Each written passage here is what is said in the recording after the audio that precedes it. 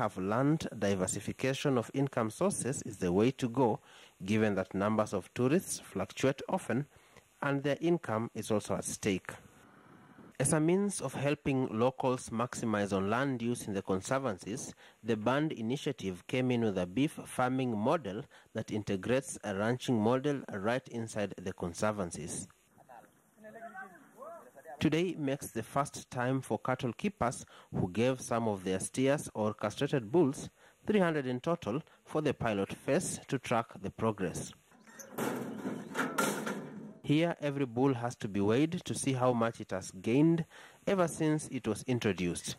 Ranchers from Olpejeta in Laikipia are attempting to introduce lessons learnt there to the Mara. In my view, the Mara receives double the rainfall of Olpejeta.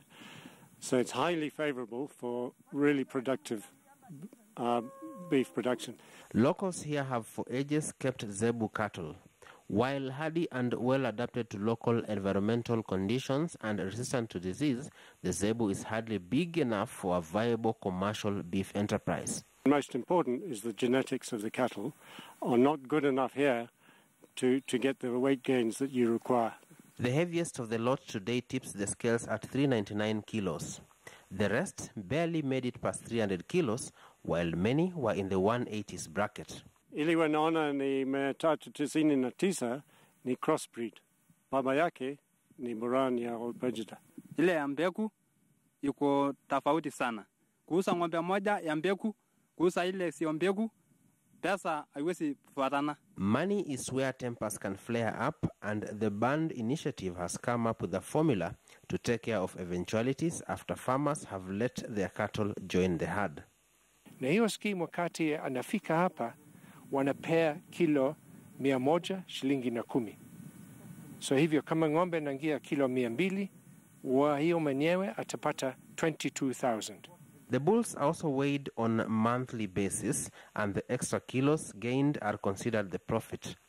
This is split between the project management and landowners where the conservancy is situated.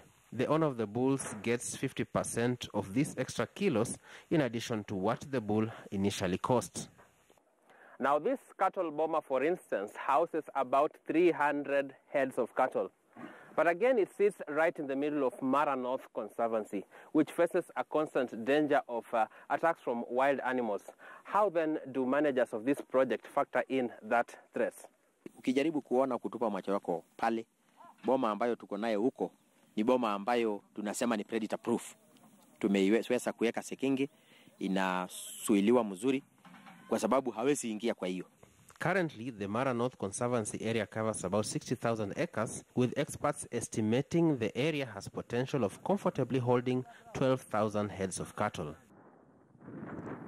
In Pardamat Conservancy within the Mara, the same innovative approach to land use is taking shape. We have 50 heads of steers, and we envision to upscale this cattle enterprise to up to 2,000, depending on the size of land that we will be able to secure, because it's also dependent on the land size. With this commercial approach towards integrating wildlife, land use and cattle keeping, the hope is generating sustainable livelihoods through an approach local communities are familiar with, cattle keeping. Mark Namaswa, KTN News. Now let's get to some international news where two recent polls show that Wales